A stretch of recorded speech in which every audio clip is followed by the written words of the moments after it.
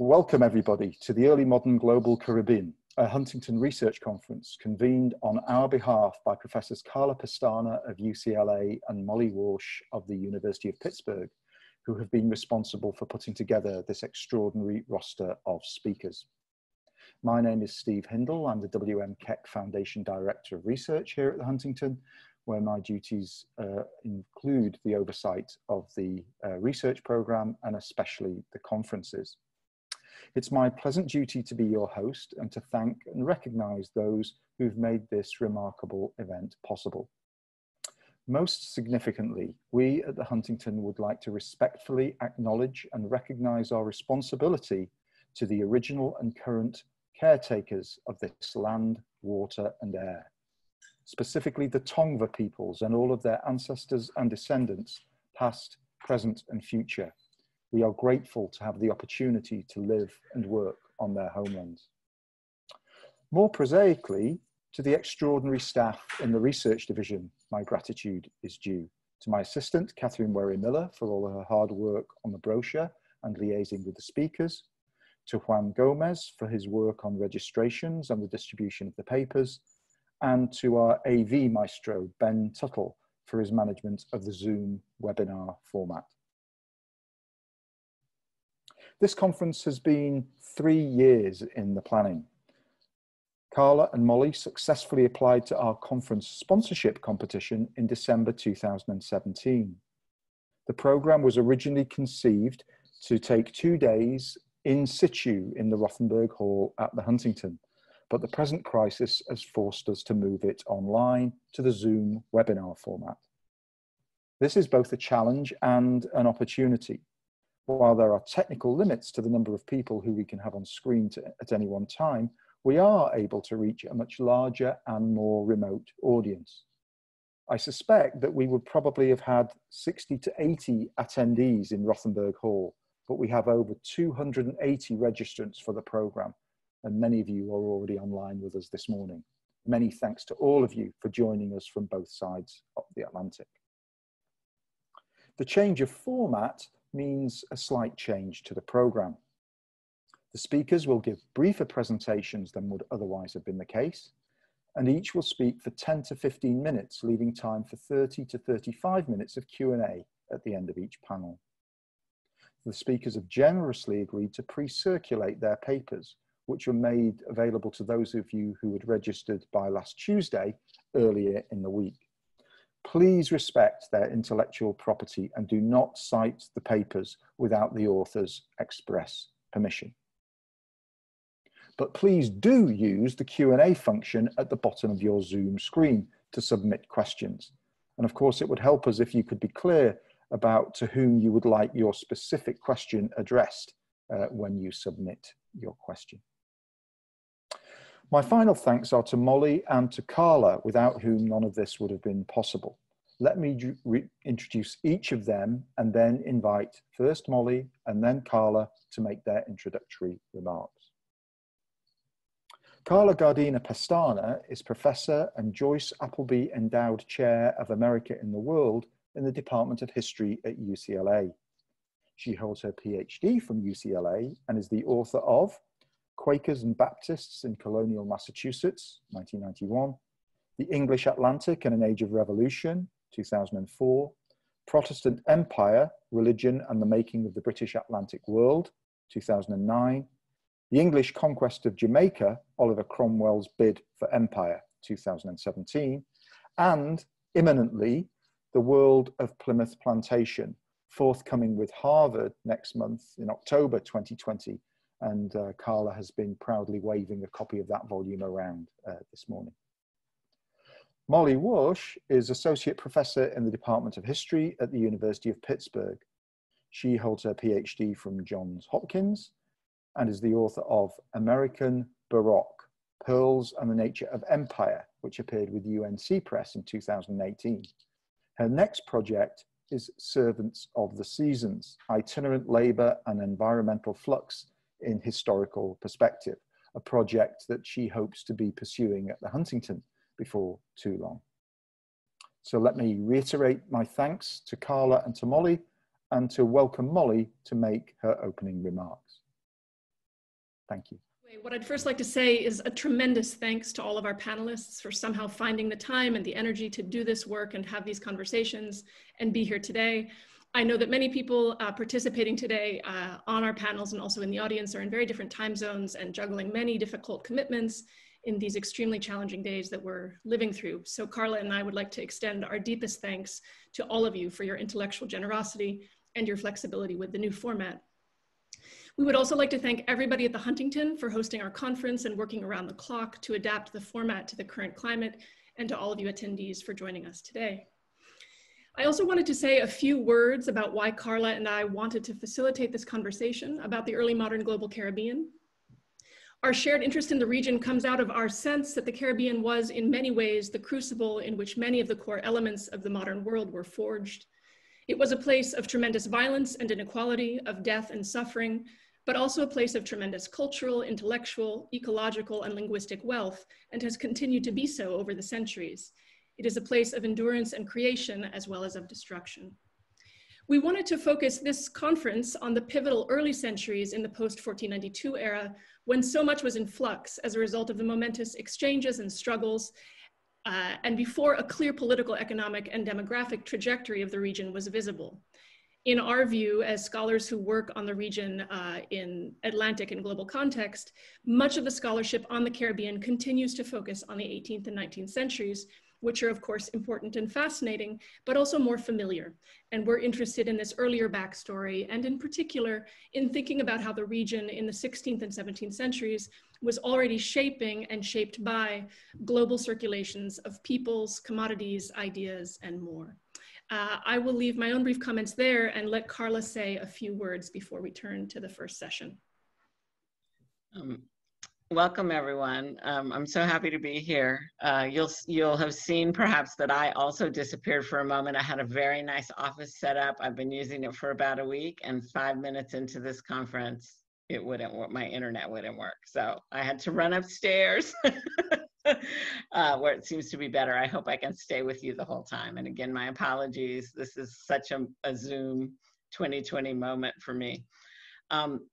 So I wanted to thank a few people. I want to thank all the attendees. I'm sad that we're not at the Huntington right now, because I love the parts of conferences that happen outside of the podium spaces and the formal spaces. I love the conversations over coffee, etc., which we have to forego because of the pandemic. But the good thing about this is that so many people have been able to participate from around the world, and I think that's great. And so I want to thank you all for finding time for our event in spite of all the crazy things that are going on in the world right now.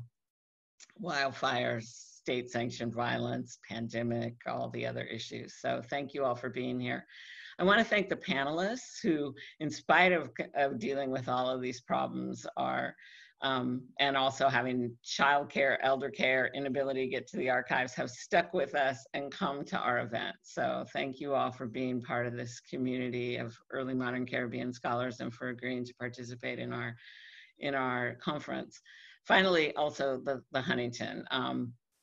Steve and his committee chose our panel, as he said, 3 years ago, and we were quite excited to be selected and to have this opportunity. So to Steve and everyone else who's been involved in making this possible, my thanks. I just want to say something about early modern, because though I don't want anyone to ask me to define exactly what I mean by that, I am the one who keeps putting that into the conversation because I'm really particularly interested in the early Caribbean. When I got interested in the Caribbean about 20 years ago, I found very little work on the 16th and 17th centuries. And that was the period that I wanted to think about and learn more about. And so I have been doing what I can in my own work in the archives, but also in planning these kinds of events to get us talking about this very early period. There's a vast and wonderful and horrifying literature on the height of the plantation complex in the 18th and 19th centuries, slavery, and everything that goes along with that. There's a lot of interest in the Caribbean itself among the West Indian the scholars who work in the West Indies on the post-slavery and national periods of their various islands and nations. But the early period was at one time not considered to be very interesting. It had, Columbus arrived, and then pretty much it faded from view for a lot of us. So I've been interested in learning more about it, and very happy over the last couple of decades to find more and more people that are also interested. Not only those who are here, but there's many other scholars we would have liked to have included in our program who are also interested in this early period. So I'm very glad that we're able to have this conversation about the early modern global Caribbean, and that you can join us for it. So thank you all. Now I'll turn it over to Molly, who's going to chair the first session. Thank you so much. So we are excited to get going, and our first session today is called Geographies of Exchange. I'll introduce each speaker immediately prior to their talk. Our first speaker is David Wheat. David is an associate professor of history at Michigan State University. He is the author of Atlantic Africa and the Spanish Caribbean, 1570 to 1640, published in 2016 with the Omohundro Institute of Early American History and Culture and the University of North Carolina Press. His paper today is titled Catalina de los Santos, Caribbean Widow and Shipowner of African Descent in Terceira, Seville, Tenerife, and Havana. David, please. All right, thanks so much, Molly, for the nice introduction. Yeah, so I have just a few slides. This is going to be a very quick talk, and I hope that Ben will stop me if anything goes wrong, or I become or if my sound fades out. Okay, so very quickly, because you've got the paper, if you want to see some of the details. So let me open here with this brief image of the port of Garachico, which was on the island of Tenerife in the Canary Islands. It's one of several main ports in the Canaries during the period I've been looking at, the 16th to 17th centuries, that has a huge amount of historical material, primary sources, many of which have information for those of us who are interested in the Caribbean during the same period. So I'm following the work of other historians like Elisa Torres Santana, who has a great book, History of the Atlantic, which looks at a different island in the Canaries and some of the Greater Antilles. And I'm following the work of Arturo Sorregui, actually a Cuban historian who's done some provocative, a little bit of a provocative work too there. So I'm not the first person to look at this. So my topic here is this one interesting individual I stumbled on in an archive in Tenerife, in the notarial archive there in La Laguna. And so this is in the Spanish source with my transcription below. What interested me about this person was that she mentioned that she described herself as being mulata in color and as a widow, originally from Santo Domingo in what's today the Dominican Republic, right? And that she was the owner of her own ship, and she names the ship that was there in the port of Garachico in Tenerife. So this was, this really leapt out at me. I'm not used to seeing, I'm not aware of any other example of a free person of African descent appearing as the owner of their own transatlantic transatlantic vessel, right, sailing across the, different regions in the Atlantic Ocean. She also appears in the same document as a slave owner, and as an employer of servants. And she also appears to have had a lot of connections with merchants based there in Tenerife, also in Seville and other places. I go into that in more detail in the written version of the paper. So as you can see, she signs her name at the end. I got to write a little bit about, and so this is the whole document, 4 pages. I wrote a preliminary analysis of this document that was published last year. And one thing that I was really surprised to see that she had her nice name at the end. So since I first found this one document, I found a number of other sources where she also appears. She also, has her name signed, and other documents where other people cut deals with her, basically, right? Where they're she's part of the record that's preserved. So I have, between 10 and 15 documents, most of which specifically mention her from there in Tenerife. So based on the documentation that I've been able to find in this one island in the Canary Islands in Tenerife, and one archive in Tenerife actually, I'm able to piece together other aspects of her life. And I don't know if you can see my little purple circles on this map image here. This is very low tech mapping, right? But I've had her here, and so she says she's from Santo Domingo. She appears in Terceira in the Azores. She definitely spent some time in Seville. Then she's in Tenerife, and then there's some hints that she may have gone afterwards to Havana, Cuba.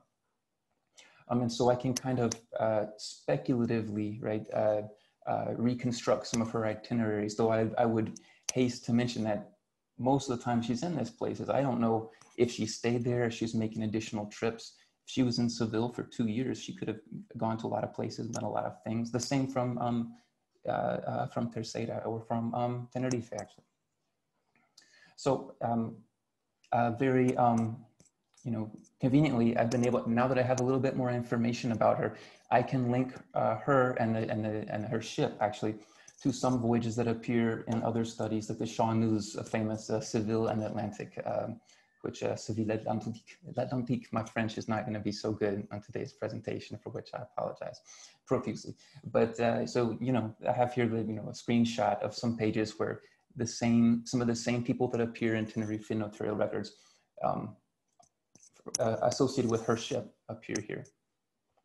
So as it turns out, she sold the ship, as I mentioned in the paper. She sold the ship in Tenerife, ends up possibly double crossing one of her merchant associates back in Seville, and she gets away with the money. I mean, she really does an impressive job of converting her debts into paying them off and converting sort of IOUs, monies that she's owed, into cash or to future payments. So she's you know, pretty good at different types of negotiating all sorts of transactions, some of which are very interesting. So what I've been doing lately is trying to track her down in Havana to see if she really did there. And as I mentioned in the written version of the paper very briefly, you know, I think she did. She appears in at least 5 Sacramento records, you know, recorded in Havana during the 1590s. The timeline overlaps really just perfectly. The amount of time she's in Tenerife, she disappears in Tenerife records as far as I can tell, and then suddenly a person of the same name appears in Havana, you know, just a few months later. So she looks like if it's the same person, then she remarried in Havana. She served as the godmother for, or the owner of enslaved people who were godparents in several baptisms also. So here's another record from the, you know, from the cathedral, but today the cathedral, formerly the Iglesia Mayor, the main church of Havana back in there. And these are digitized records that can be consulted at the Slave Society's digital archive. So I think maybe my last slide. Yeah, so let me just, let me go back to my little map here, if that's okay. There we go. So what's really interesting, I mean, there's several really interesting things. I'm wrapping it up here. I've been trying to keep it under 20 minutes. Molly, please tell me if I'm close on time. 1 minute, 35, 45 seconds. Okay. So there's a lot of interesting things about her story. And I think, you know, there's different ways we can talk about it. She's never described as, you know, mulata, quote unquote mulata, except for this one document, the first one I found, where she describes herself as being mulata in color. And none of the other documents that she or anyone else describe her as, you know, with any racial description. So, you know, there's some interesting things we can talk about there. She's connected, secondly, she's connected to a lot of merchants, mariners, at least one royal official in Havana.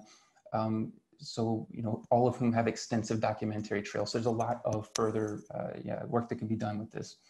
Most importantly for me, the whole case study is very useful, I think, for articulating this sort of interconnected maritime space or spaces that function both within the official imperial Spanish system and outside of, right, that system.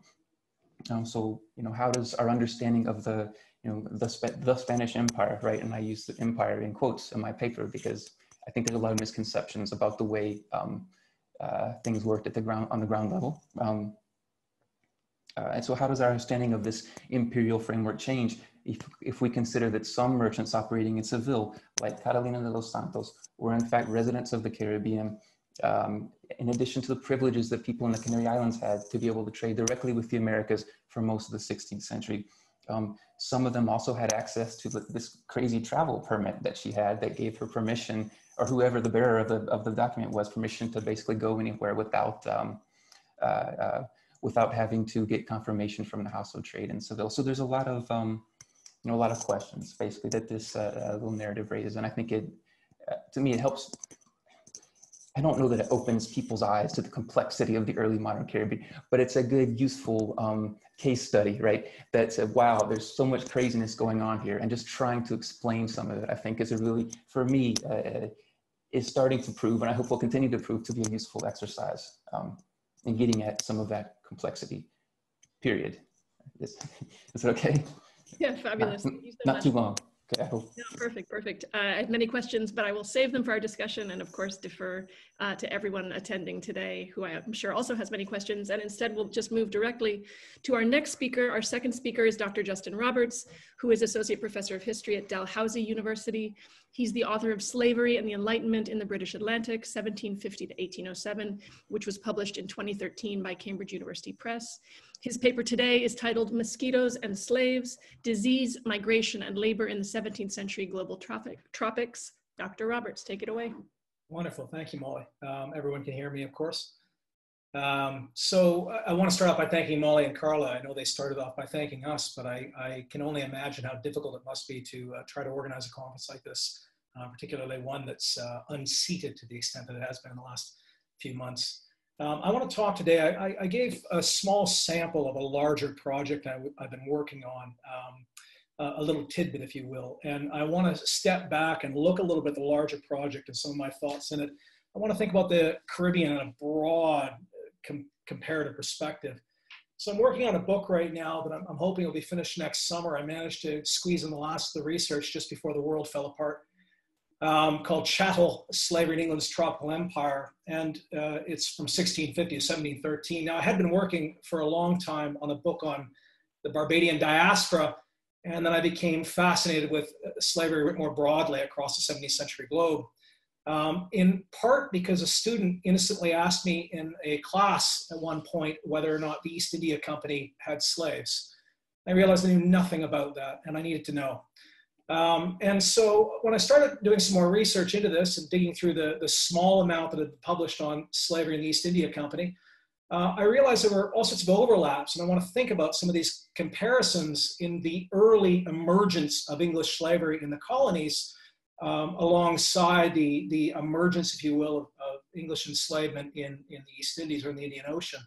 You can see here that that moment that we all know about, 1619, Virginia in my mind being on the edge of this great circum-Caribbean world, where 20 and odd enslaved Africans are sold. And I thought, well, so much has been debated about that moment, and so much has been written in the origins debate. And it struck me that there was concurrent events on the opposite side of the globe. And so we see these East India Company captains raiding Portuguese vessels and selling their enslaved people. Obviously, we all know that Dutch enslavement was growing on a massive scale in the 17th century in the East, and the English were trying to emulate that to some extent. So we can see that there's concurrent and developing histories, and it struck me as very odd that we speak about these separately. So I started thinking about where the vast majority of this enslaving seemed to be happening, and it struck me that it was all in the 17th century anyway. It was all throughout this tropical zone, both in the East and the West, and of course on the West African coast. And this is where the English were relying on slaves, and where slave majorities were quickly growing. When you look at some of the East India factories, or what they're calling plantations in the East Indies, there are slave majorities at a number of these places. Now, obviously the scale is very different, but they're vastly outnumbering the few English soldiers and factors that are traveling there. And of course, we know the same thing is emerging in the Caribbean world.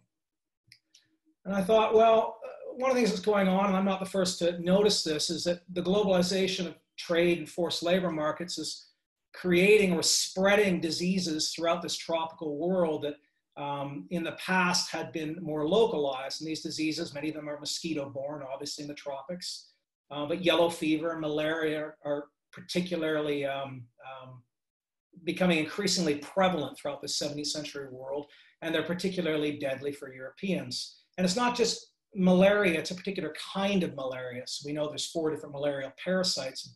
Malaria was affecting Europeans in the 16th and the 17th century. Obviously, there are outbreaks even in London, but it wasn't falciparum malaria, which is the deadliest form for sure.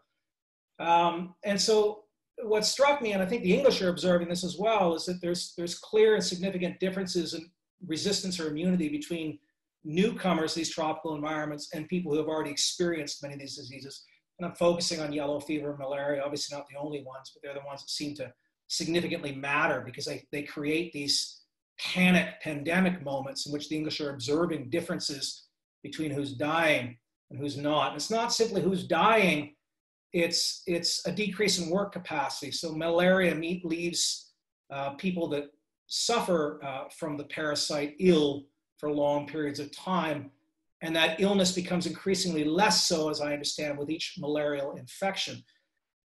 So what happens is that we see a number of Europeans who are not just succumbing to disease, but also becoming greatly weakened over long periods of time.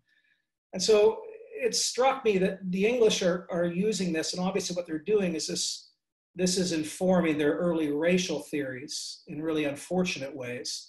But it's coming from a particular differential response to disease that's real, and that explains in part why so much enslavement is going on throughout the tropics. And the other aspect of that is that there's very few English migrants who are willing to go to the tropical empire. There's rapidly rising wages in the metropole. We know there's a decline in the English population between 1650 and 1680. This is when planters in the Caribbean begin to complain that they're not able to bring in as many European servants or white servants. They're saying, well, where are they? And there's more colonial options obviously developing in North America. Temperate zones, we know from Kupperman's work long ago that the English have this fear of hot climates. That's been reiterated. And we know that, I've looked at evidence from the East Indies, from the West African coast, and from the West Indies, and basically 35 to 80% of Europeans are dying in their first year in the tropics. So all of this is creating a very particular opinion about who can and can't labor in this tropical world. And so we see these kinds of comments, and this is one that I've taken from the East India Company, but there are comparable observations by these English colonial architects all throughout the 17th century world between about 1650 and 1680, increasingly so. They say, well, it's essential to have these enslaved Africans on our plantations, that we can't thrive. So they say, quote, it is utterly impossible for any European plantation to thrive between your tropics. So they're seeing a common tropical world as well. They're talking about both the Caribbean and the East Indies upon any place without the assistance and labor of what they're calling Negroes. And what's interesting is this racial terminology is really blurry once we start looking at a global perspective. And so that term Negro starts getting used all around the globe. And there's references in the East India Company records to people from Indonesia even being referred to as Negroes, also Caffres, even though that term is generally reserved for the enslaved coming from Madagascar. That's a larger issue, but I'll see references regularly to Indian blacks and so on. So this terminology is very loosely applied. So what this does is this creates a sort of really interesting crisis for the English political economy, because they start relying more on slave labor everywhere they go. And you see, again, comments like this all across the globe, but this is some of the English Caribbean is saying, well, because of this, we don't have enough white men, and it's going to leave the few white men in our colonies to be victims of either insurrection internally or foreign invasion. And this is this great fear the English start having. They realize this incredibly lucrative empire they're building is kind of built on a house of cards. They don't quite know what to do with it. And I realized that, what I decided to focus on this paper is that this is occurring across the globe, but I wanted to focus in particular on the Caribbean and the Spice Islands, because it seemed to me there's striking parallels in a number of ways. And it most particularly, we have to realize that this is where the English are relying in the Indian Ocean most heavily on enslaved labor. They're relying on enslaved labor from the Coromandel coast of India, from the Indonesian islands, from Madagascar, and there's even a few slaves from West Africa being used in these factories that they're building, particularly in the 1680s. And the English, again, here are modeling themselves on the Dutch, just as I would argue in the New World, the English are modeling themselves on Portuguese success in Brazil, maybe to a lesser extent on the Spanish. The English are always latecomers to the game in these stories.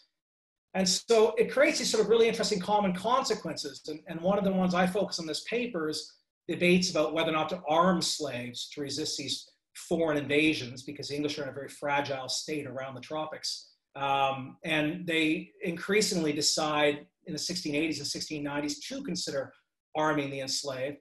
It also produces laws about deficiency in the Caribbean, these deficiency laws being we need this many European servants to this many enslaved people. And these laws start off at ratios of 5 slaves to 1 European servant, and they eventually grow in the 18th century ratios of 30 to 1, because the English are greedy and they want to have more slaves, and they simply can't find enough white servants and migrants to this area. So there's all this efforts at deficiency laws and social engineering. You see this in the Indonesian islands as well. There are not deficiency laws set in place, but there are East India Company policies put in place. And we see slave rebellions and maroonage happening across this world. And I've read from so many of the papers in this conference that focus on maroonage. So after I saw these papers, I started thinking about slave rebellions and maroonage in the East India Company possessions. And we could see that there's a Barbados slave rebellion plot in 1692. I want to think about the 1690s as an example here. There's also a slave uprising in Sumatra in 1695. And that's when 23 enslaved people from Madagascar who have just arrived at the English factory escape into the jungle and live in a maroon community in the jungle, killing a couple of soldiers along the way as they escape. And what strikes me is shortly after that, there's a slave rebellion plot in St. Helena in 1695. And as I was reading through the records for that, the East India Company insisted that this had started because 2 sailors had arrived, and an enslaved person had overheard the 2 sailors talking about rebellions that were happening elsewhere in the globe. And they're thinking all about rebellions in the Caribbean as well as rebellions in the Indonesian islands. And so I actually think that one of the things that's happening is that the people who had seen the rebellion in Sumatra, these 2 sailors, had arrived in St. Helena, which is a way station. All East India Company ships have to stop there. And this rebellion supposedly starts 3 months after the slave uprising happens in Sumatra. And that's roughly how long it takes for these ships to sail from the Indonesian islands to St. Helena. And so I think what they're doing is they're spreading these rumors and then supposedly inciting rebellious ideas amongst the enslaved in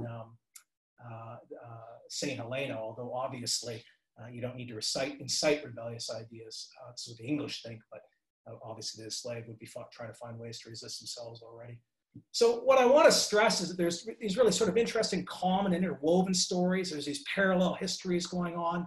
The scale is obviously very different, but there's commonalities I think we need to pay attention to. We'll leave it at that. Wonderful. Thank you so much, Justin. Our third speaker on this first panel is Dr. Shantel George. Dr. George is Assistant Professor of History at Marist College. Her current book project is titled Liberated Africans and African Work in Grenada. And her second project, on which she will be presenting today, focuses on the Kola nut in the Atlantic world. Her paper is titled, The Kola Nut in Caribbean History, Local and Global Caribbean Circulations. Dr. George. Thank you. So this project is part of a larger work which aims to foreground the role of Africans in the production, distribution, and consumption of kola nut from the 1500s to the 1900s in Africa, the Circum-Caribbean, also to Europe and North America. So studies on the life histories of commodities have usually been focused on sugar, tobacco, cocoa, cotton, and they largely focus on the consumption by African labor, driven by changing consumption habits in Europe and North America. But few actually examine Africans as distributors and consumers of global commodities across the Atlantic world. And this omission distorts our view of the global history of commodities and of the early modern as well as modern world. So most studies on the kola nut have focused on its histories within Western Africa, where it had various uses as a masticatory, a dye, form of currency, aphrodisiac, and it was also employed in key life events, political performance, ritual performance, and in mediating disputes. And Brooks, Lovejoy, Abaka have done extensive work on this. And the early accounts, archival accounts that I found from Africa date from about the 14th to 15th century. So we know that it was grown, distributed, consumed initially by Africans. But then in time, the kola nut became a really important commodity in North America, where most of us are familiar that it became used for tonics and beverages, most popular Coca-Cola, Pepsi-Cola, and other consumable products. So some of these studies could say more about kola's relationship between religion, medicine, and identity. And also what's missing from these studies is, as Abaka himself noted, and some attention paid to kola production and its use in Latin America and the Caribbean.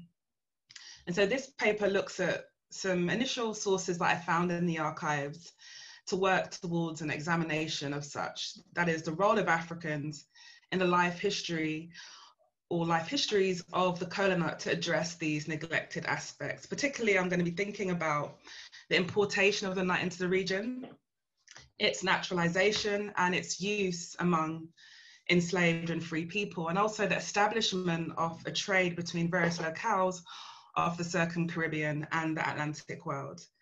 So I believe that the kola allows us to study how Africans have remade their own lives, to use Scott's quote, in the region, not on the periphery, but in the heart of the modern world, the Circum-Caribbean. And it also tells us something about how African descended peoples shaped consumption practices locally as well as globally. So the first aspect that I know is the importance of African peoples as agents of dispersal. So the image you see on your screen is taken from the National Archives and dated around 1920s. It shows kola nut on boats coming into support of distribution of crops and other items to and within the Circum-Caribbean. Now, the kola nut was first introduced to the Circum-Caribbean during the era of the slave trade. The exact date is unclear, but it was used to quench thirst and improve the taste of water on ships, so I'm presuming quite early on. James McNeish, a health officer in Port Royal, Jamaica in 1880s, hoping to convince commercial parties that kola could take the place or could stand alongside cocoa and chocolate in the global market, examined this new beverage.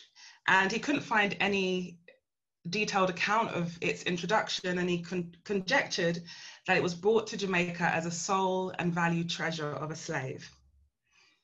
Oral narratives from Brazil by Vokes support the introduction of commodities, specifically rice, by enslaved peoples, pointing to the role of Africans, including women, as agents of dispersals rather than Europeans. And rice tells us, and I hope too kola, the ways in which bonded people conferred meaning to their traumatic experience, remembering the role of rice and other commodities in their survival and resistance. The second thing I want to focus on is how enslaved and free peoples distributed kola within specific territories. So African Jamaicans call the crop bisi, and it originates from the Akan word for kola. And Niche talks about how kola was bought and sold within the local Kingston markets. I found an early reference to kola from Hans Sloane, who says the seed was bought on a Guinea ship from Africa and planted in a plantation in Jamaica. And it's called bisi by the Coromantee Negroes and is used for medicinal purposes. So thinking about the markets here thinking about Jessica B. Harris's work, how the markets can be understood but beyond their commercial utility as a place where views and information are exchanged to aid the survival of enslaved and also free people. So within the South Atlantic, free Afro-Brazilians also initiated a trade. And this was between Western Africa and Brazil from the mid-19th century for medicinal, liturgical purposes. Even though domestic cola or cola at this time was naturalized, Afro-Brazilians still preferred to export this item from Africa because they believed it was special. They believed they conferred extra value to this item because it was imported, and it was sought after by enslaved and free Africans. There's a quote from Lagos which demonstrates that cola as well as country cloths were imported to Brazils, which were used by the descendants of African slaves. The third point I want to talk about is how African descended peoples in the Caribbean also contributed their technical and social knowledge to the production of commodities. As Wood and Carney have shown of rice, the knowledge and expertise, as well as the labor of Africans, were critical in the development of agricultural commodities. So Niche wrote in he wrote in a pamphlet which was published from his lecture that he believed that the elderly enslaved Africans were the first cultivators of the nut, and it had been naturalized for a century on the island, and he's writing in the late 19th century. Niche inquiries about the plant were directed to African Jamaican peasants, as he describes them, who almost alone possess practical knowledge of the nut. The other thing I'm interested in is, and I found some references to this, it's really intriguing, how plantation owners used cola to support the system of slavery. So Abaka notes that the cola nut was sent to Jamaica to prevent thirst and fatigue among enslaved Africans from the 18th century. And I found some references to planters who mentioned that cola was desired by them, and that's a direct reference. Enslaved Africans from the Gold Coast on Jamaican plantations, according to a Detroit-based druggist, were given cola to avert attacks of despondency, to which they believe African descended peoples were particularly liable. And also the druggist mentioned a case, and I'm struggling to find the date on this, recorded by a doctor in Jamaica, in which cola was used to halt an epidemic of suicide, which threatened to depopulate the estate on which it occurred. I'm interested in how cola was employed by enslaved peoples to mitigate the effects of slavery, to survive and resist its effects, as seen within the medicinal and liturgical purposes. So during and after enslavement, I'm looking at how African descended peoples were able to shape some aspects of their experiences and cultures through consuming cola. There's an intriguing reference I found from Niche's work. He observed that the cola nut tree was growing alongside other produce on an abandoned sugar estate in the late 19th century Jamaica.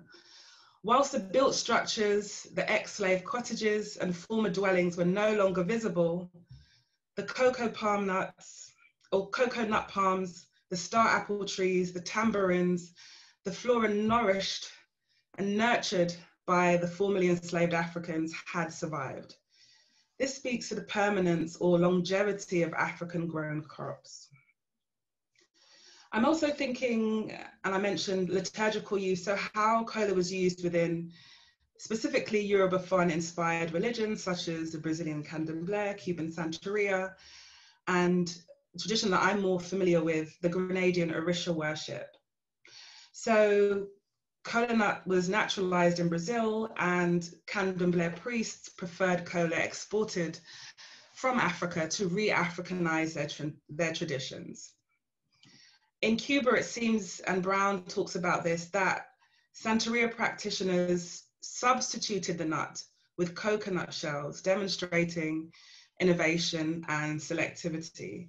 In Grenada, I found an intriguing reference where kola nut was found on a temple, near a temple, alongside a wooden cross and alongside other paraphernalia. The temple and its surroundings were described as a place of worship for not only the African-born, but the Creole and Indian peoples, descended peoples. So a variety of peoples acknowledging what perhaps could be a single tradition, an Orisha-based tradition at this site. One of the last things I look at is the demand for kola in Western Africa, from Western Africa and also from the Caribbean, but in places such as North America and Europe, particularly from the late 19th century. So kola nut was written about in journals and would appear in numerous herbariums around the Atlantic world. And here are some images of books, as well as some of the kola nut samples. So returning to Nish, he mentioned that some of those in the higher classes, and it's unclear who he's talking about, but I assume he's talking about Europeans, living in the country districts were aware of kola's use by the lower classes from newspapers, but also presumably from those around them, and began using it as beverages. Nish supposed that kola in this form as a beverage was solely employed by those of the higher classes. However, it's likely that the practice of drinking kola as a beverage was also undertaken by the Black population in Jamaica. So evidence is fragmentary, but in the 17th century Sierra Leone, kola nut was added to water to improve its taste. And we have some other early accounts of Africa, but also some later accounts in the Circum-Caribbean about the use of kola nut as a beverage. So it's likely that the practices of African Jamaicans, including the use of kola as a beverage, shaped the consumption practices of the local elite. The Caribbean was also an important exporter of kola, and this is one of the last points that I focus on. So European and North American drug journals, as I mentioned, published essays on the medicinal benefit of the nut, and it was adopted in the drug and tonic industry. So between 1884 and 1887, Jamaica, for example, exported 2,700 pounds of the nut to the UK and the US. An external trade also developed within the British, French, and Spanish Caribbean. And I saw a reference to this, and I can't wait to find out more about this Circum-Caribbean trade within the British, French, and Spanish Caribbean. The image I have here is of in 1955. So Jamaica, the Windward Islands, Ghana, Nigeria, and other British West African territories, Liberia and Algeria were exporting kola nuts to the United States in the 1950s. These combined exports totaled just under £1.5 million, worth around $86,000 at that time. Interestingly, in that year, Jamaica exported more kola to the US than Western Africa, perhaps due to the proximity of that island to the United States. So that's significant. The Caribbean is significant in the kola nut trade, at least in the 20th century. So to sum up, African descended peoples in the Circum-Caribbean played an integral role in an agricultural commodity that shaped the early modern and modern world. Within the Circum-Caribbean, enslaved and free Africans were central to kola's distribution, production, as well as consumption. And examining the kola nut allows us to understand how Africans reshaped their own lives and molded consumption practices in the early modern and modern world. Thank you. Wonderful. Thank you so much, Dr. George. We will open it up now. I think we will begin by taking some questions from the audience, and my own head is full of thoughts. I have my own questions to pose, but I welcome first all of our panelists to jump in. I think Steve has been monitoring the Q&A, so I will let him pose the questions to the speakers, and we'll go from there. Our speakers did a great job of sticking to time, so we have about a half an hour for questions before our brief coffee break. So my thanks to you all. Terrific, Molly, and thank you to the speakers for summarising their papers so effectively. Let's start with a question for David. This comes from Joan Flores Villalobos, who's asking, could you perhaps speculate a little bit more about Catalina's self-naming as a mulatta in relation to her social networks in Havana with other free people of colour? Sure, this is, speculate I think is the right word, right? Because right, there's only so much that I'm able to guess at right now, but I think it's the main reason. I think, well, first of all, I think it's interesting that she's able to sort of lose that designation if that's what she chose to do. But also because she has this possible background as a person of African ancestry, right, on one hand, and then appears later in Havana as the godmother or the owner of enslaved Africans who have godparents who are also enslaved people whose owners are free people of color. Because she appears to in almost all of the cases she shows up in Havana, it's one of the reasons I think she's probably the same person. I'd like to examine Sacramento records and some other places too. Also, I also would like to be able to portray her not as a bad guy, right, or as a slave owner and an employer of servants and this, you know, ruthless business person, right? I'd like to be able to portray her as more of a matriarchal type person who's sort of in that time period, right? Sort of like a powerful person with her own retinue who meets social obligations for her dependents, including enslaved people and servants. You know, and so I think the social relations we can see through the the 5 Sacramento records in Havana that we have, I think that suggests that she did. I hope that sort of answers partially the question. Thank you. Let's turn to Shantel. So this is a question from Daniela Gutierrez Flores, who really enjoyed your talk and thanks you. But she's wondering how you think your work changes our historical narratives about early modern food culture and food ways. Yeah, no, that's a fascinating question. Thank you. I hope that it does that by showing how varied foodways were. So at least in Europe and North America, it was used for a range of consumable products, not only tonics, but also lozenges, chocolates, and wine. And also, I hope to bring the focus on Western Africa. That wasn't the focus of this presentation, but in a larger work to show how it was used for various purposes, greetings, so hospitality, for energy, so it was chewed. So just showing those wide uses, but also having the focus on Africa, which seems to be neglected in terms of consumption. So I think that's important. And also noting like the varied uses too, across the Atlantic world and how that mirrored practices within Africa. I'm thinking more of sociality, and I mentioned as a gift and welcoming visitors, but sort of reinserting that focus within early modern foodways. Terrific, thank you. So Elizabeth Schmidt has a question for Justin, and she's wondering whether there is any evidence of the English looking to their slaves for treatments for the mosquito-borne diseases, or are they largely ignoring those traditions that might actually have helped them in this context? The short answer is they're largely ignoring them, but the larger answer is I don't think the English actually realize what's going on. They just see fever.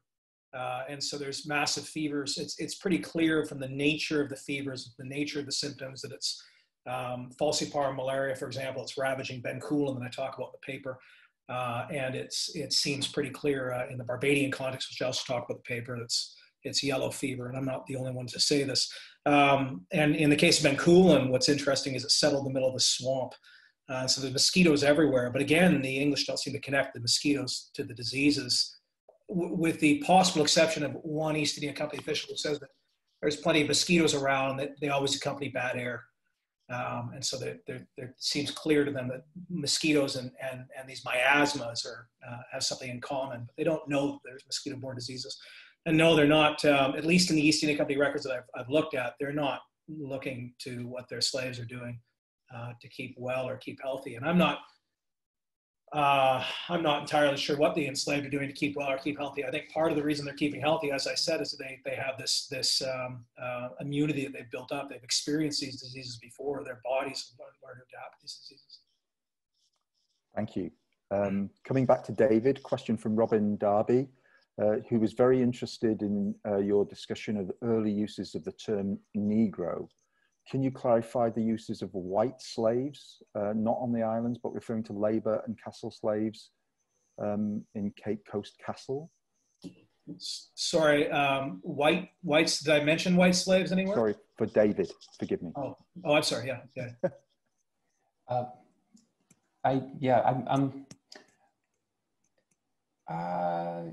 I'm trying to think if I mentioned whites, I might have maybe in the paper. I don't really my apologies to Andrew and Robin, but I don't really follow the question very well. So I'm trying to read it. I just see the question here on the Q&A page. The uses of white slaves on the islands. So perhaps Robin could come back in the Q&A and we'll take that forward in a moment. I just have a question for Justin. I was very struck by your emphasis throughout, both in the paper and in the presentation, on specifically English presences. And I've just been reading Jennifer Wells's astonishing work this week about the significance of the Scots and the Irish being sent to the Caribbean in the 1650s in particular. And I wonder how they fit into this particular picture of control of labor that you've elaborated. Yeah, so it's, I would say that for the period that I'm looking at, it's the English or the colonial architects. It's the Scottish and Irish that are getting used as servants of empire, unquestionably.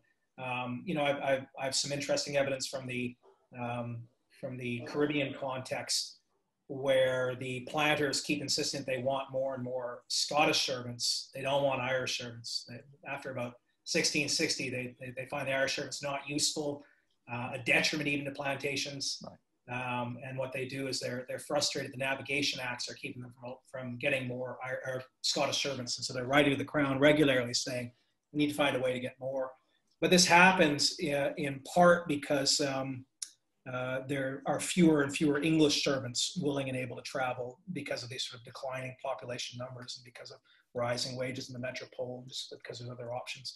So I'm oversimplifying when I say English. What I should say is people from the British Isles, but obviously what I'm dealing with are English colonial architects for the most part. Right. Let me jump in here and ask a question, if I may. Sure. I like questions. I'm not sure we can do this on Zoom, but I like questions that get the panelists to talk among themselves a little bit. So I'm going to put something out there to think about. How do these papers figure the Caribbean in the conversation? I mean, Molly and I called it, what do we call it? Geographies of exchange. But, you know, I can see Justin is doing a kind of comparative global, and Shantel is showing a commodity moving through as a cultural object, etc. David has his case study of an individual who's circulating. So could I just get you to talk among yourselves about whether the Caribbean matters at all and how it figures into what you're doing? Shall I start here, or Dave? Yeah. Go, man. Go. You know, it strikes me that the Caribbean is the model that the East India Company wants to emulate again and again. Yeah. It's either Caribbean or it's Dutch Batavia. But the Caribbean is the economic engine of the English Empire in the 17th century. That's very clear, and that's where these vast slave majorities are forming. The East India Company sends Caribbean slave laws to St. Helena and says, "Look, model what you're doing on what they're doing in the Caribbean. We need to figure out a way." So the Caribbean is the driver. It's in the vanguard. It's more economically powerful, you know, than anything else in the English Empire. It's pretty clear to me. So that's the heart of my story, and then what I do is I carry it out. Shantel, do you want to? I was gonna say if I can I just jump in, just like blindly, sure. You know, flailing. I was just gonna say as I was reading your paper and then listening to your talk, I was remembering how some historians of West Africa in the 16th and 17th century, I'm thinking particularly of George Brooks, whose older work I like quite a bit. He would, and we see other references to Kola being used as a major trade item, right? People from Sierra Leone taking Kola up to like, farther up the Upper Guinea coast to trade it for other things. They want to leave there probably with enslaved Africans, but Kola is one of the goods that they're, so I wonder if Catalina de los Santos, I don't know if she made it that far south, but if she had, Kola is, voyages like that between regions, right? Kola was a hugely important commodity in the period I'm looking at too. And I wish we knew more about it then. I wish I knew more about it then, certainly. Oh yeah, no, thanks, David. That's really intriguing. I like the idea of following people's, along with these commodities, which, individuals such as the person you observed is intriguing to look at. But yeah, so I think the Caribbean is really important to focus on trade from that region, but also consumption practices that gets neglected in the study of kola nut. But also general, global commodities. What do enslaved peoples and free peoples do with the kola nut? What does it mean to them? How they use it to survive? How they use it in post-slavery societies for healing, for religion, which I'm intrigued by. And also just thinking about how it was hoped that the kola nut, it never did, but would replace these larger commodities such as sugar, cocoa, and coffee on those plantations. So kind of the hopes of planters in that region. Just to pick up on that theme, Ramita Ray is asking about the relationship between indigenous practice with kola nuts and later developments. So John Pemberton invents Coca-Cola in the 19th century, and he's from Georgia. Is he relying on lived knowledge of the kola nut through slave networks in the Deep South? Is he familiar with its uses? See, this is something that I haven't come across yet. I looked at some of the archives in Atlanta, and I didn't find sort of any references to Africans in the South, but I think this is a fascinating angle, and I'm really interested in exploring that. So there's a couple of questions for David, which both speak to the same theme. So one from Jennifer Morgan and another from Ernesto Mercado Montero. And both of them are asking you to generalize outwards from Catalina's case to your understanding of what empire means in this period, and especially for Spanish geographies and circulation of people in the early modern Atlantic world. All right, yeah, thank you all for the questions. Also, I'll try to link back to Carla's comment earlier about what all this sort of means, right, for the Caribbean, which I've, relentlessly sort of been dodging. So for the period I'm mainly focusing on, 16th and 17th century, we have these sort of abstract models for the way things worked, including empire. And so, we have a port in Europe, and then, whatever region we're looking at in the Americas. So these sort of binary oppositions that, and I think Catalina de los Santos, her case is really helpful in showing how inter-regional connections mattered.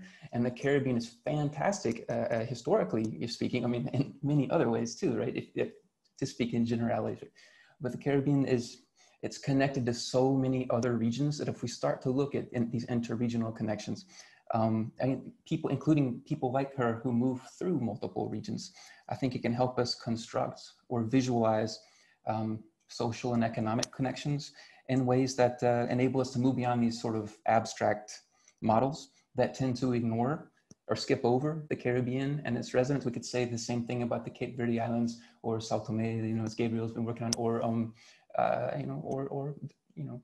the Canaries, right?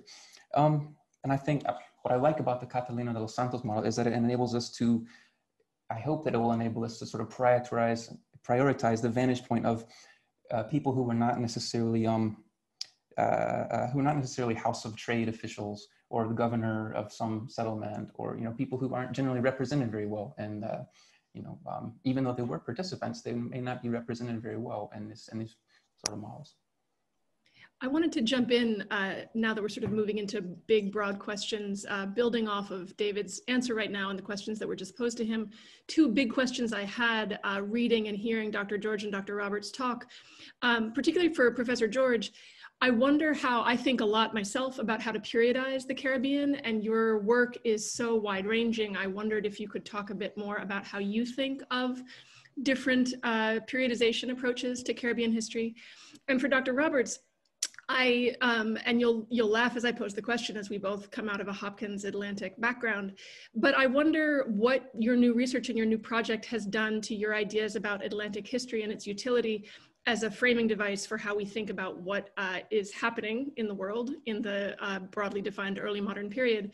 And of course, I say this as someone who was trained as an Atlanticist myself, but who, because of the way life happens and the stuff that I teach these days, I now sort of have a global hat on, frequently. So I know those are big questions, but perhaps you could each just wade in and share your thoughts.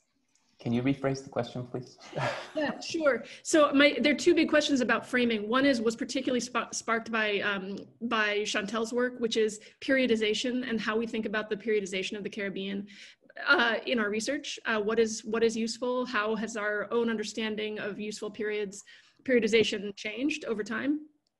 So that's one question. It can be for all of you. And the other question was prompted by Justin's work, although again, it can be for everybody, which is, what does your work, when we begin to think about global phenomena, global interconnectedness, what does that do to our understanding of the utility of the Atlantic history framework for making sense of the Caribbean in the broadly defined early modern period? I'm happy to jump in here, Molly, if you want, because I have an answer for you right away. Two-part answer. One, when it comes to the English Caribbean, in my mind, it's very clearly divided into the pre and post-sugar world when it comes to the English Caribbean. And so I would say that, that's important. But it seems to me strikingly that that's a way of periodizing global English, the history of global English slavery is as well, because the East India Company is paying attention to the vast wealth being created in the Caribbean sugar islands. But what I would say about Atlantic history is that I increasingly think of myself as a globalist now. I increasingly have come to realize that the Atlantic story is limiting. And just to give you an interesting example of this, or a story, if I will, about how this has come to be. When I arrived at Dalhousie, there were two courses in place that they wanted me to teach, two survey courses. One was the first half of the Atlantic World Survey, and one was the second half of the Atlantic World Survey that had been developed by Jack Crowley, my predecessor. And I've been told many times that Jack increasingly considered himself an early modern world historian when he taught those classes. And I find myself doing the same thing. So last semester, I had long sections on the VOC and the Dutch because you can't tell the story anymore without taking a broad global perspective. And I think that's particularly the case in the Iberian context. As you would well know, Molly, from talking to John Russell Wood when he was at Hopkins, he used to say to me all the time, there isn't such a thing as Atlantic history when it comes to the Portuguese and when it comes to the Spanish. And I'm really struck by that. And I keep thinking of the enslaved person that Ferdinand Magellan took with him on a voyage when he traveled around the globe, or tried to travel around the globe and didn't make it. Was an enslaved person named Enrique, who was probably the first to circumnavigate the globe because he was an enslaved person from Sumatra who got brought to Europe and sold to Ferdinand Magellan and taken, et cetera, et cetera, et cetera. And so there's these really interesting interconnected stories we need to pay much more attention to. And so I have a really hard time limiting my focus now. I agree.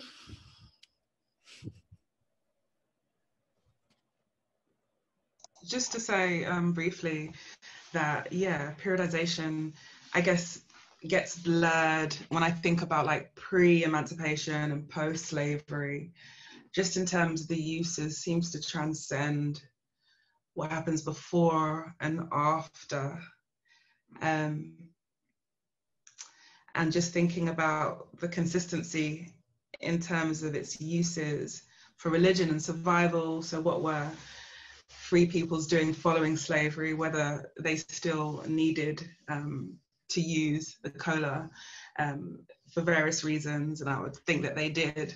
So I guess thinking about the uses might blur the pre and post-emancipation periods.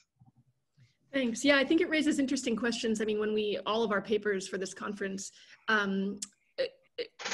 ask us to think hard about what kinds of, how we mark the passage of time and what types of historical records and events we give significance to. And I think it's certainly, you know, political doorstops, as it were, between eras are in many ways a very obvious and important way of marking time and real pivot points and changes in historical practice. But I think that with your presentation, I've just, and you know, clearly as someone who has also thought about commodity circulation, that those narratives often tell a different story of change and continuity than political ones. So your answer really resonates with me. Thank you. Jump in here really quick because some of the panelists seem not able to jump on, some of the presenters seem not able to jump in with the video and the audio. And so Elena has sent a question via the chat. She was hiding. I was hiding, yeah. Some people are being hidden by Benjamin inadvertently, I think. So welcome. Well, thank you so much for these papers. I had a question for Shantel. I put it in the chat too, if you want to look at it. But you mentioned this research bias thus far on the Kola nut that has, by comparison, neglected Latin America, and yet you also talked about Cuba and Brazil in your presentation. So more of your evidence was from the Anglophone world. Do you think it came to take more importance in the Anglophone world?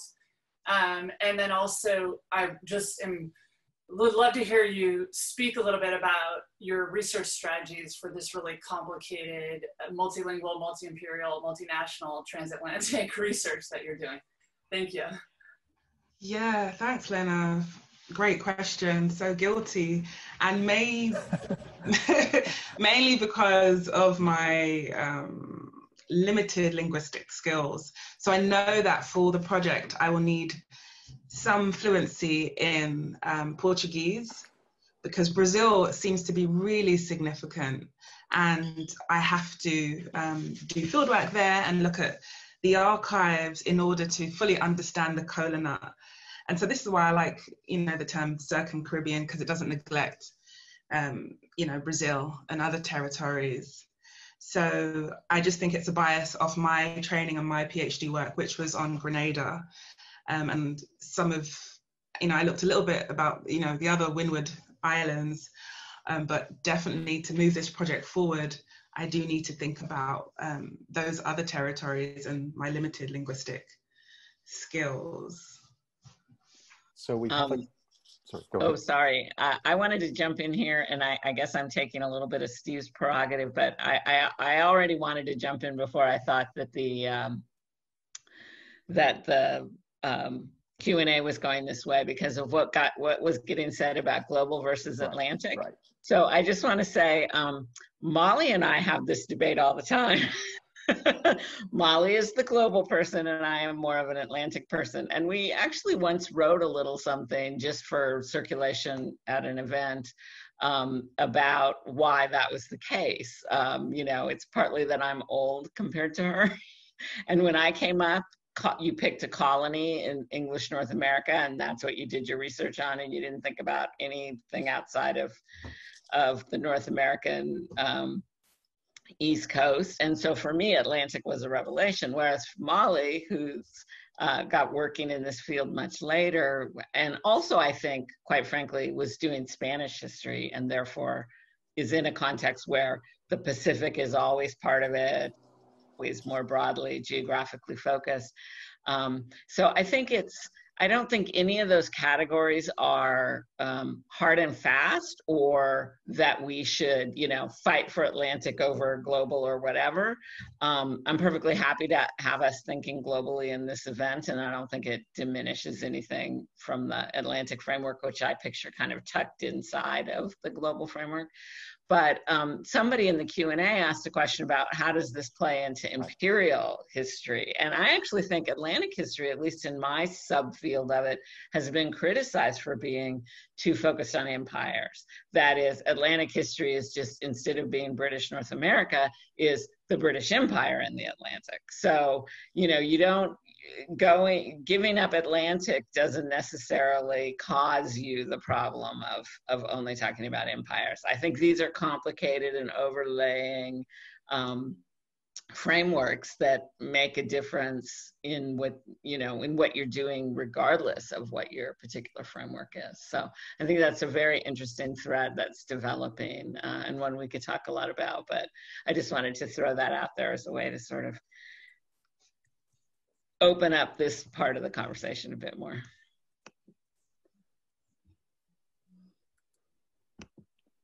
So we have another 5 or 6 minutes. If there are more questions from the audience, it would be really helpful to hear them, or whether any of the panelists want to jump in.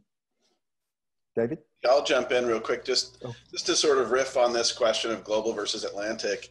One of the things I notice when we turn global is that often the questions are helping us explain Europeans, because what's in common between, say, Madagascar and the diaspora to the Spice Islands and the West African diaspora to the Americas is, of course, these English people. And the payoff often is how these comparative realms sort of help us see differently the origin of slavery or the understanding of race, and so it's not that they have to do that, sort of like Carla said. I mean, it depends on what questions you're asking. But I find that so often, particularly in the French Atlantic literature, when we go to the comparison with the Indian Ocean world, or we try to bring it out beyond the Atlantic, it becomes just harder and harder at each remove to engage local histories, especially non-European local histories. Obviously, Shantel's work is a good example of where you can have an African-centered commodity history that goes pretty broad, but is not focused necessarily on European modes of transport or use or whatever. So I'm not saying necessarily is that, but I do think that we have to be a little careful in this, just that there are trade-offs in any framework, right? And that sometimes if we don't think about what's lost with the turn to global, we might just think that bigger is sort of obviously better. Funny, Britt, hearing you talk on that point, it sounds sort of like the 2020 version of what colonial North American historians would have said about Atlantic history, I don't know, in 1995 or something. It sounds, I take your points. You're making many valid sort of cautionary remarks, but it also sounds sort of like, I don't know, what are we going to lose if we go big? We're going to lose specificity.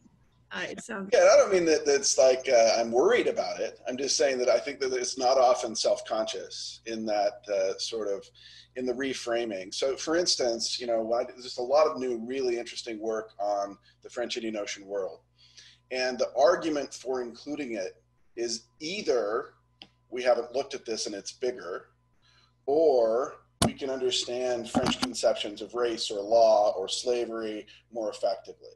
And so those rationales are perfectly legitimate, payoffs for work.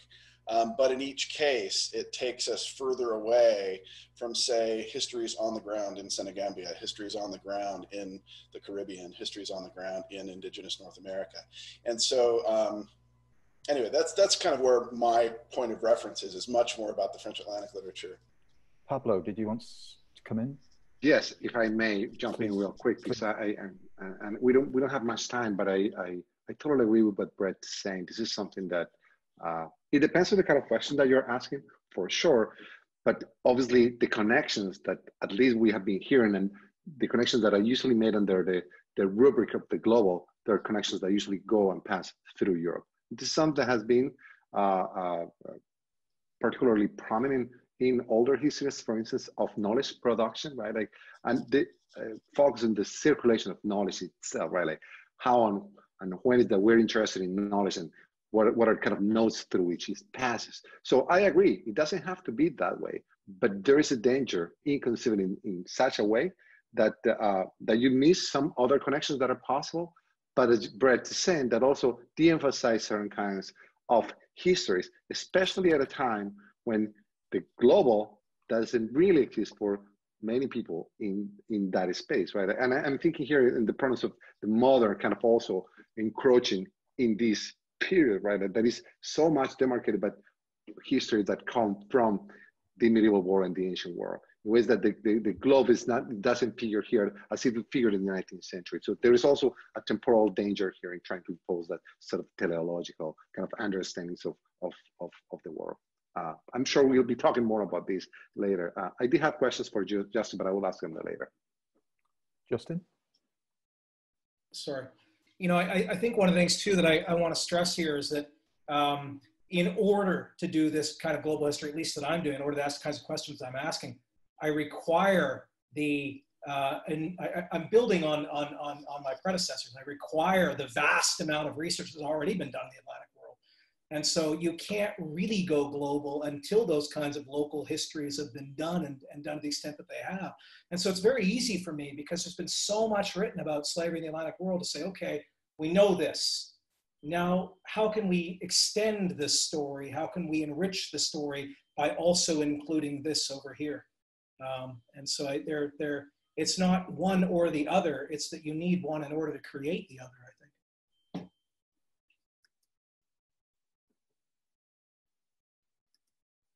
I think David had something he wanted to say. Sure, go ahead. Yeah, I'll just be quick, just to go back to a question that that was asked earlier that I didn't understand the first time, and it really ties in pretty well, I think, with what both Brett and Pablo were saying, actually, partially, I think, in response to some of the things Justin was also mentioning too. The idea, so Andrew Apter and Robin Derby mentioned earlier about these very complicated, ambiguous sort of racial categories for people working on are being forced to work in Cape Coast Castle, right, off the, on the coast of what's today Ghana, and how some of them were, had sort of, were described as white, or they seem to be, ambiguous, and they don't conform to the sort of racial, expectations that we would have, right, in terms of the way they're described in the sources, which made me think about, some time ago, which makes me think about the fluidity of these sort of racial categories and the problems of projecting much more recent understandings onto the sort of distant past without, like an awareness of the context, right, the specific context. So for the Atlantic, as opposed to global or Pacific or whatever, I mean, there's some places, some parts of the Caribbean, I mean, I consider much of Panama, right? We have Rob's talk later on is going to, there's some areas of Panama that I think are, they're very much Caribbean, but you have to keep the, what's happening in the Pacific coast in mind too, right? There's other parts of the Atlantic that the connection is, it's much more tenuous. It's much harder to sort of build these sort of global, sort of forcing these other, contexts in a really, in a different space, if that makes sense.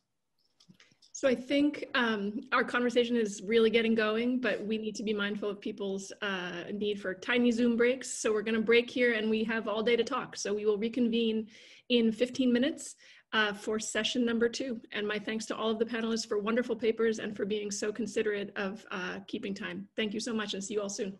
And thank you all for your questions.